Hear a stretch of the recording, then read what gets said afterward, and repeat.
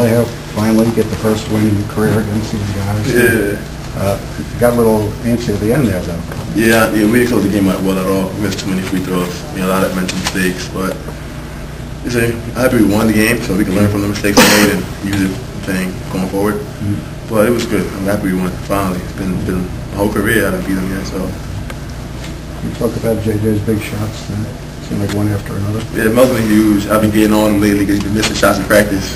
So he's not a shooter, but he came today and it was huge for us today. He was lift, and I love him, man. Love him for that.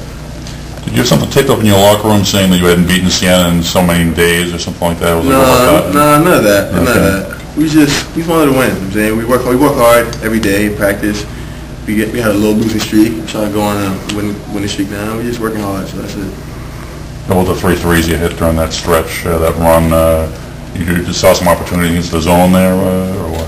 Yeah, I just felt it, and I had the space, and one of the passes came from him.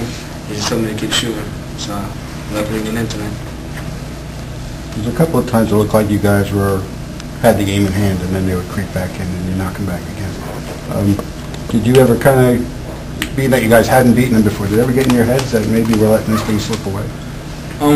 Siena's a tough team, they're one of the top teams in the conference, and with our conference, you really can't ease up on any of the teams, no matter how big a lead is. So we knew that if they knock down shots, then they will come back in the game, but we could still play that game and keep our head up.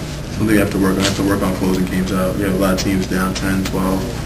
For some reason, we just let them back in the game every game, so we have to work on that. But Siena's a tough team. They have a lot of experience, and they're not going to quit. Like, no team in the MAC wants to lose. So every game is going to be tough down to the wire. I mean, they did the same thing to you in Albany. Came back and you were down 12 early. Did you have a mindset like we're not going to let this happen again? Or, Yeah, we just trying to learn from every game, and they came back. They're a good team. It's not going to be easy, so we just got to keep fighting, and so we got to do keep fighting. Mike, it looked like nothing came easy for Roster on offense today. What were you guys really focusing on him, and what did you do defensively to kind of limit him? Yeah, we watched a lot of film on Roster from the last time we played him at Siena. Our job tonight was pretty much just limit his touches, as far as his inside presence. And I think Leo's done a pretty good job with that today. And I've just found out in the locker room that this is the first time that our school has beaten Siena, so I'm proud of the scenes of Leo and Sean for that. If you're losing those 4 close games in a row, what does it mean to the team to pull out of a tight one at the end? Well, we have a tendency of celebrating early out in games, and we have I think our problem now we have to close out games like within the whole 40 minutes. But we still have lots of weeks left for practice. We have a big game Sunday. We just have to keep working. Can't be satisfied with this one tonight. We just have to get back in the gym tomorrow and just work out. Did John Braden surprise you guys at all filling in for Brookins? No, we watched a lot of, like he said, we watched a lot of film on Siena, so both of their guards are good, You even go back to Ronald Moore, they have good guards coming out of Siena, so him stepping up tonight was good on him.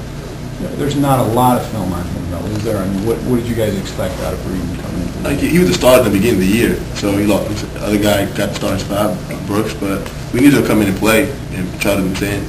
We had a different game plan. The game plan, we were going to sag off him a little bit, and he was able to knock down the stretch like Chinese water torture. Yeah, pretty much. The guys like to see my hair turn gray, so they did the best impression they could to try and give their game away.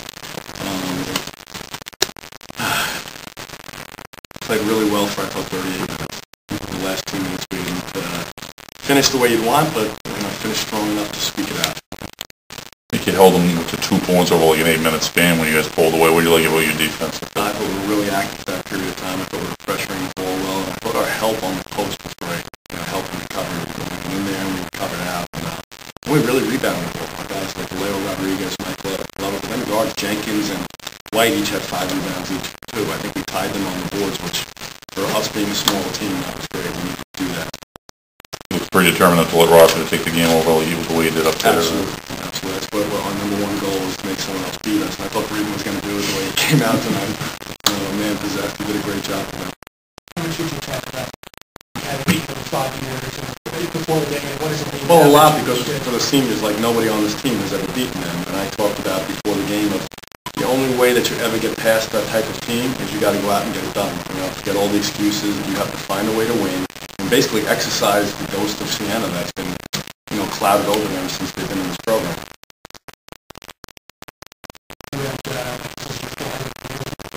Oh, is that right? Stuff together. Does that mean anything to you? I'm just blessed I'm able to do it this long, and have great young men that coach and great people I've become friends with. I'm really happy just to be a part of it. Whoever's got him, that's the coach's decision. And JJ, it seems like a different guy at the hot hand night in and night out with you guys. Yeah. Now there was JJ, some nights it's Sean. DC just said he was feeling it. Yeah, you know what? Last game he struggled. We didn't play him as much as we'd like either because Sean came out and playing well, and I thought one of the reasons giving him a start tonight, I thought would give him a different perspective on the game, and to see maybe he come out a little bit more aggressive than he did, and really gave us a nice start. And late in the game, he actually called a play for himself, which JJ never does. So I knew he was going tonight, and he was full of confidence.